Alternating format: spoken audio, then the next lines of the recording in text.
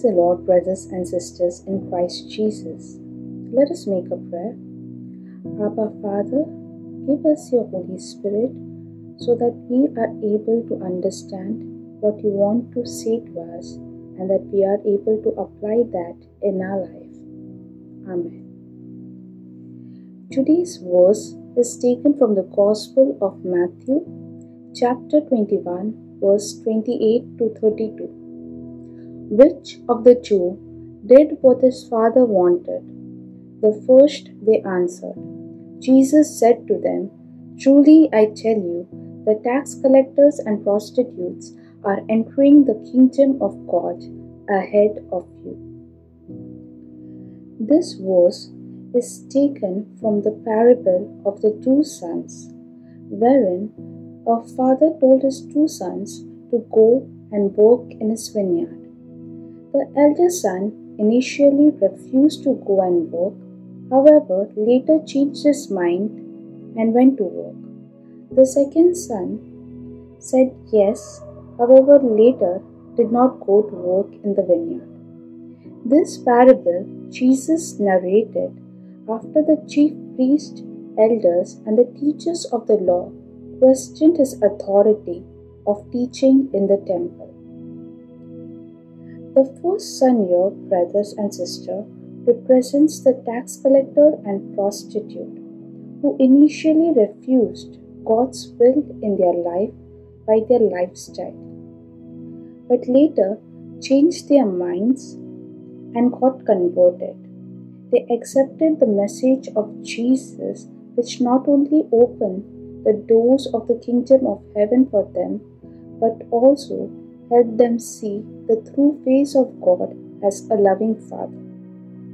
The second son here represents the chief priests, elders, and the teachers of the law, who by the virtue of their vocation initially said yes to God's will in their life, but later on refused to not only accept John the Baptist as a messenger of God, thus been indifferent to his message of repentance and declaration of Jesus as a Lamb of God who takes away the sins of the world. Through this scripture, let us reflect on three key points.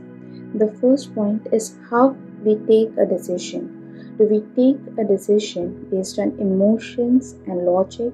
Do we say yes to something and later regret it?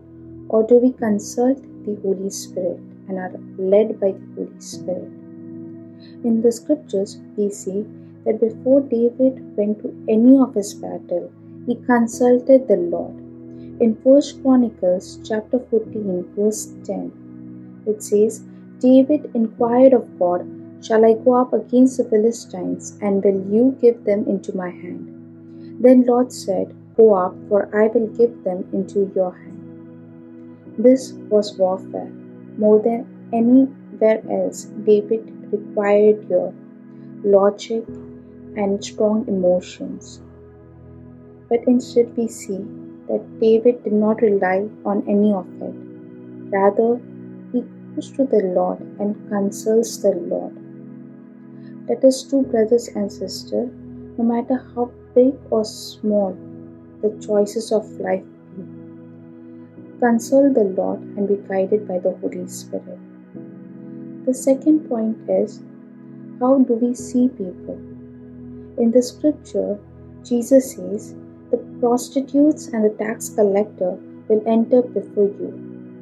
Let us reflect when we see a new believer or a convert in church or around us. Do their past, their gender, their status, their background hinder us from accepting them as a new creation?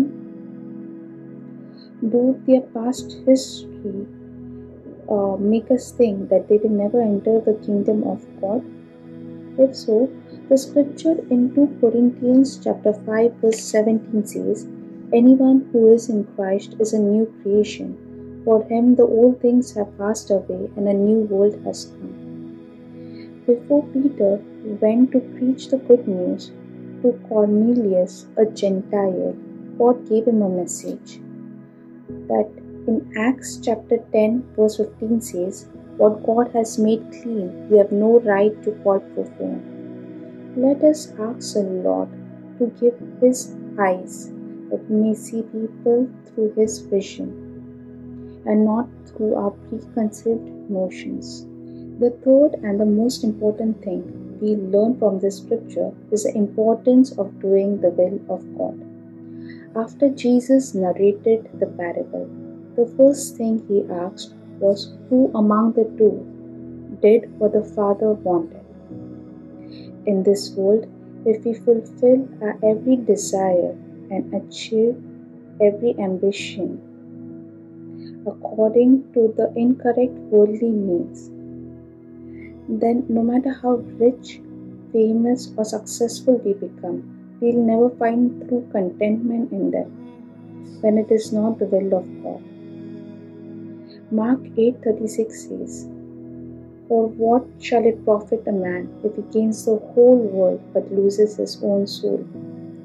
In Matthew chapter 12 verse 50, Jesus says, "For whoever does the will of my Father in heaven is my brother, sister, and mother," meaning to say, he is part of my family. When we get to heaven, it is more important to be recognized by the Father than anyone else in this world. Let us make a prayer. Abba Father, teach us to always consult the Holy Spirit and be obedient to it. Give us your eyes so that we may see everyone with love and compassion as you see. Most importantly, give us the grace to live our life according to your will, so that we will glorify your name. In Jesus' name we pray. Amen.